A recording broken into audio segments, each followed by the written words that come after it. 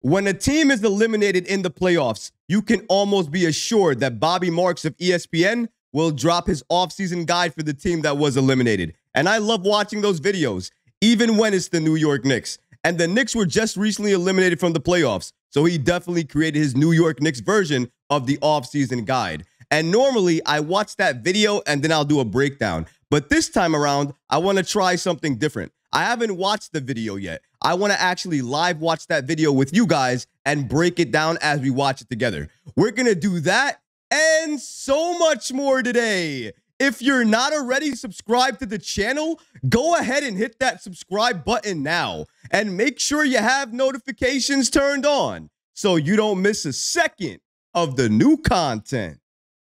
And now, let's get started. Bobby Marks' offseason guide. Now, I respect Bobby Marks. I respect his opinion. He knows a lot about the NBA. He's a former GM. He's a current ESPN NBA insider. He has a lot of inside knowledge. So anytime he's speaking about the Knicks or any team for that matter, I am locked in, I am listening, and I want to hear each and every word he has to say. And this time, it's no different. So without further ado, we're going to roll the video to watch what Bobby Marks has to say about the Knicks and their offseason guide. Roll it. All right, a happy Sunday. Hopefully everyone is doing great. We are doing part 2 of a New York Knicks video. I love it when let's go 15 minutes doing a video and it doesn't come out. If anybody has any ideas on how we can do these videos better. Oh, Mark, you do a good job, man. You do a great job, Bobby. My patience of using photo booth on my Mac. It's a waste of time. But on to the New York Knicks. Yes. Woo! What do you say? Great season. What do you say about the New York Knicks? Magical season. And the article that I wrote Friday night after my son graduated from high school. Gotta love that. And Saturday morning are the toughest ones to write, especially for a team that's been basically fighting uphill since the Philadelphia series. Listen, toughness, heart, determination. Eventually, there's a dead end to it. And I know you could say New York was up 3-2, but this roster was a mash unit, right? When you look at the disappointment, and there is disappointment in losing in Game 7, there's a disappointment in losing in Game 6, when you have game clinching to go to an Eastern Conference Finals. Let's just stop it right there because I do want to mention that real quick.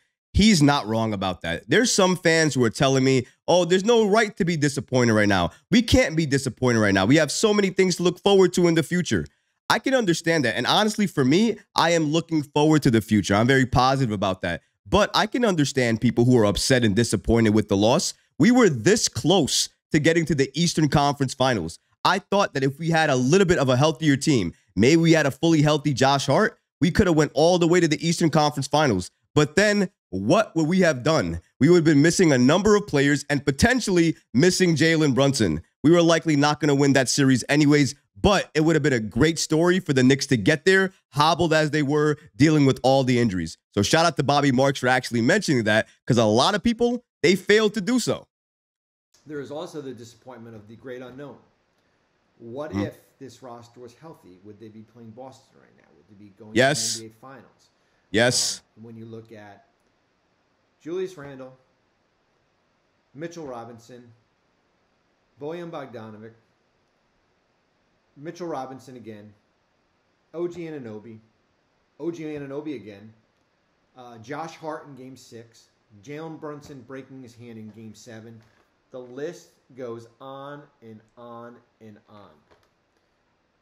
We will never know what this Knicks team would look like. We got a sample. But we got a sample. 26-5 in the games Anunoby played, postseason and regular season. We saw the sample with Randall, probably one of the best teams post Jan 1 for that 2 or 3 week stretch. Talk about it, Bobby. We saw a sample, and as I said in the article, and I've already seen comments, people saying Donovan Mitchell. Wait a minute, the same Donovan Mitchell that did not play the last 2 games in Cleveland, that had his own history of healthy. That's the direction you want to go. Okay. Pausing it right there because you guys know one of the players on my list is, of course, Donovan Mitchell. In terms of players I would like the Knicks to go after. Now, he used to be around number 2, almost number 1, but he's fallen all the way down to number 3 now. My number 1 target for the Knicks right now is Mikal Bridges. After him, it would be Devin Booker, and then it would be Donovan Mitchell. But I can understand where Bobby Marks is coming from here, because if you saw Donovan Mitchell, even though he had a great season, magical season, superstar level type of season, he was one of the main reasons they beat the Orlando Magic as well in the playoffs. We have to mention that too. But in the Boston series, when you needed him to play, he couldn't play because he was dealing with injuries. And each and every year, he starts to deal with some type of nagging injury. And that's not a good thing for an explosive guard like him. I'm not saying it's something bad right now, but it is something to watch. And I think that's exactly what Bobby Marks is pointing out here. As I said in the article, and I'm probably a one-man band fighting a fight that I will not win. Right. Can we please dispel the notion that New York has to go out and big game hunt this offseason looking for that next disgruntled all-star? I know it's an easy way to look at things, and it's New York, but can we please dispel that notion? They do not need to. They have a top 5 player in Jalen Brunson. He's really, really good. Trust me. Even if people don't think he is, he's really good. He carried them. You have an identity with this roster. 3rd in defensive efficiency since Jan 1. 9th in deflections. Top level.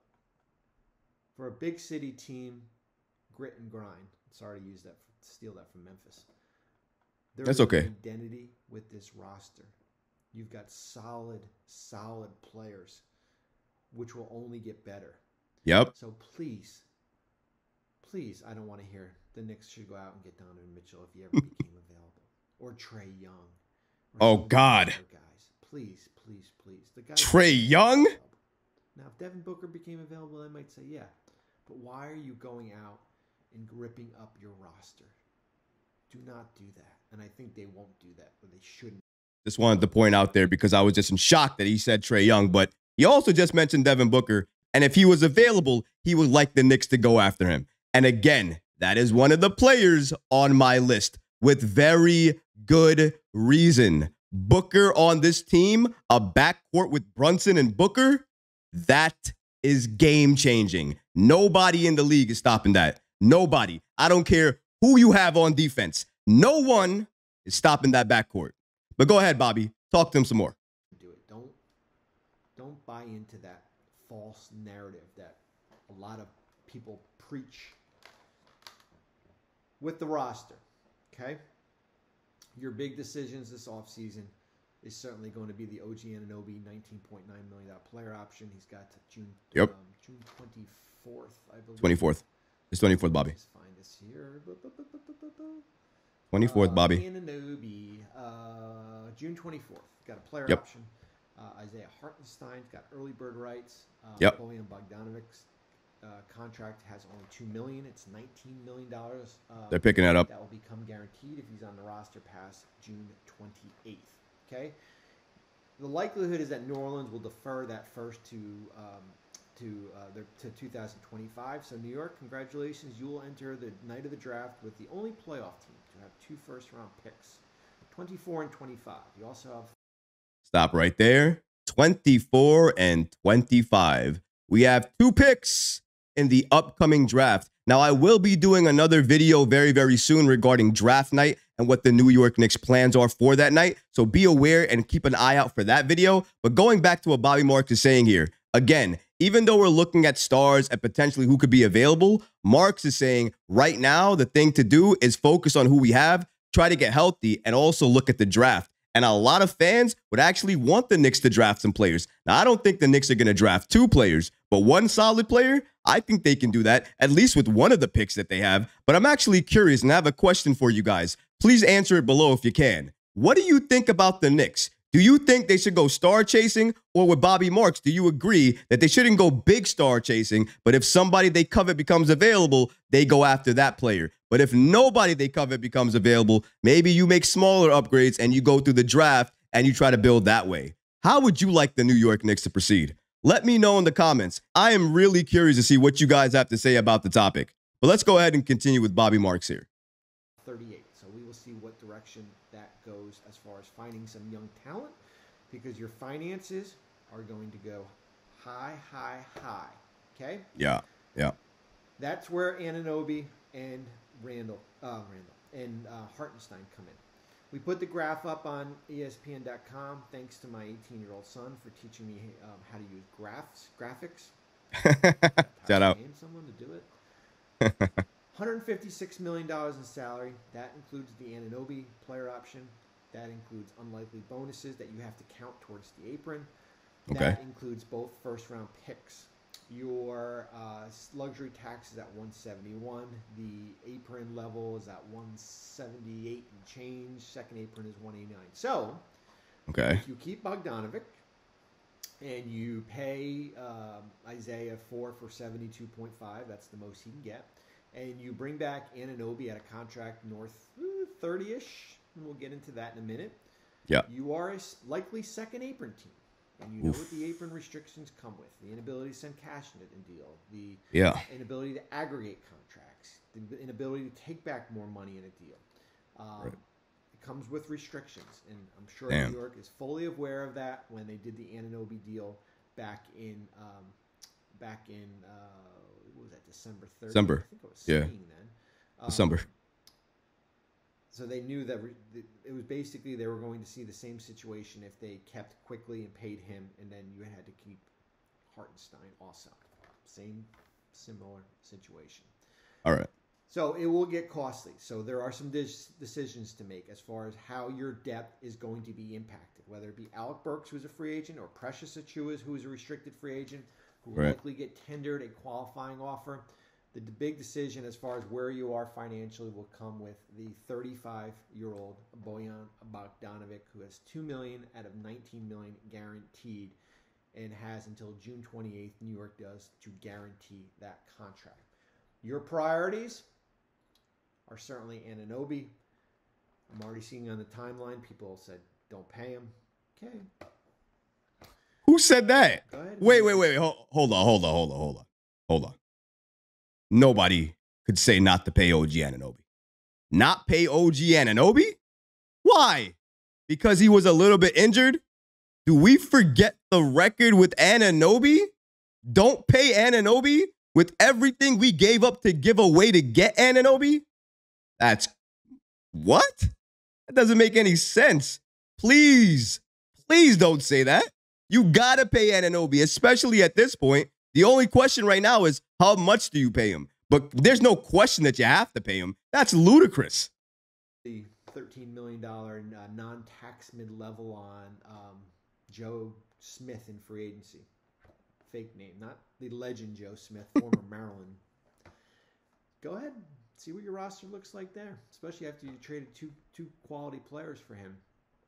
We know the impact. I love when he says what I got to say. All right, I said 26-5. Knicks were one game below 500 in the regular season with him not on the court. One of the best lockdown defenders in the NBA. The analytics, the eye test, all prove it. But everything I just said comes with the but. The but comes in with the durability factor. Has played an average of 50 games over the last 4 seasons. That is a major concern as far as paying a guy north of $30 million. 30 million. Wow. New York has done a terrific job with their salary cap. Wow. No player on the roster earns more than $30 million, including Jalen Brunson. That's going to change probably in a year or two, and we'll go into that in a minute. So you have to figure out what you're comfortable with Anunoby. Is it 4-4, 130? Let's say it's not 5 for 2. What's Siakam gonna get? 245, I think. Oh, it ain't 5 for 245. I'm not doing that. No way. Detroit, and they can have him and his lack of durability. Ooh. So you've got to figure out. All right, we got to stop it right there. That's a very good point by Bobby Marks. The quality of games that Anunoby plays when he's out there, the level of play when he's out there, I don't think that's questioned. He is amazing on the floor when he's available for the Knicks. But there's the problem right there. When available, like I said, you have to pay Anunoby. You must pay Anunoby. And I think Anunoby's likely going to get somewhere around 30 to 35 million. I believe Ian Bagley, an SNY NBA insider, also suggested that Anunoby was likely going to get 35 million from the Knicks. So if his value is around 30 to 35 million, I can see him getting paid that. And the Knicks have to pay him given everything that they gave up for him. Now, I agree with Marks. You don't overpay him. You don't max him out. That doesn't make any sense. However, if you're the Knicks, you have to take into account what you're paying him, how many games you're going to get out of him, and how you're going to utilize him. And I think Bobby Marks is bringing up a great fact here. If you guys think Anunoby is durable, let me know in the comments below. I don't even know why I asked that question because I feel like a lot of you guys are going to say, no, of course he's not. Did you not just hear Bobby Marks say he's not durable? I mean, okay, you don't have to answer it then. Let's go back to Bobby Marks. What the Anunoby number is going to be. Likely will probably opt out, 19.9. He will get a pay increase. He will get a pay increase. He will probably become the first New York player to earn $30 million or more, which is fine where the economics of this salary cap is growing. Right. You eventually will have to get out of that stigma that everybody has to be below $30 million. Hartenstein is a different problem. The problem with him is the inability to pay him more than 4 for $72.5 million. He's got early bird rights. You are restricted when it's early bird rights. He's on the roster for 2 years. So you have a decision to make, or he has a decision to make when you look at Orlando, OKC, Philly, Utah, Detroit. Those are the 5 teams that have cap space, significant cap space. I'm not putting San Antonio in there because they basically have to clear some room. We could put them in there. We know the impact that he's had. It's been tremendous, okay? I mean, joined AD and Victor as the only players with 85 blocks and 85 steals this season. I mean, we can go on and on about his value. Now, it comes down to, is 4 for 72.5 enough for him? I think it is. For a center, $16 to $17 million in this day and age, if it's not a top-line center. The disadvantage New York has, besides early bird, is that this is a poor free agent class. Nick Claxton, Jonas Valanciunas. Those are your 2 other marquee-level free agents here. So we will see, and they will be in a holding pattern. The good news is that on the first day after the NBA Finals, that you can start negotiating with your own free agents. So they'll have an idea of what the cost is going to be, and they'll have an idea with Anunoby, and that will lead to what happens with Bogdanovic. Okay, that's your offseason priority. Your extension candidates, Jalen Brunson is extension eligible for 4 for 157. Do I think Jalen Brunson will sign that? I don't know. Should he? Probably not. If he wants to maximize his financial window, the best thing is to play out this year, opt out of his contract, and then sign for 5 for 270 next year. Right. That's the best. If I was, listen, turning $157 million guaranteed, that's hard to do. But if you want to bet on yourself, wait until next year to sign a max 5 for 270. And that's where you see the cost of New York's roster start increasing here. Julius Randle is extension eligible. I would probably not do anything with Randle. 3 for 81. I'm not going in that direction, especially coming off shoulder surgery. Not doing it. Sorry. Agreed. You've got Anunoby is extension eligible through June 30th. Jericho Sims, Mitchell Robinson, Burks, Bogdanovic. Burks is gone. Extension eligible. You got to figure out your bench if Bogdanovic and Burks are not brought back, and then we all know about your draft assets. You've got 2 in the first this year. You got all 7 of your own. You've got protected picks from Detroit, Milwaukee, and the Wizards, and you've got 7 seconds available. You're in great shape draft equity wise. You're in great shape roster wise. It's just a matter of cost now. Cost as far as keeping this roster together. And please, I know it's the nature of the beast. I do not want to hear about New York should go after Donovan Mitchell if he became available. Please, for the sanity of all of us. Have a good night.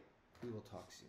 Well, there you have it. Shout out to Bobby Marks of ESPN for giving us the following information about the Knicks and their offseason guide. I found it very entertaining, very engaging. I got a lot of useful information from it. And now, after hearing everything I just did, I absolutely believe that the New York Knicks are going to make some moves this offseason. Not only resign some players, but they are going to go after a star, just not a superstar or an all-star level player, unless it's a player that they covet. If it's maybe Devin Booker or Mikal Bridges, I think the Knicks will push in as many chips as possible to try to get that player on this team. However, if it's maybe Donovan Mitchell or some of these other players, maybe the Knicks won't pursue them just as hard. And even if they do, they might not try to give up everything to get that player on this team. Because if you're looking at what the Knicks need right now and what they have, more than anything else, we all have said it.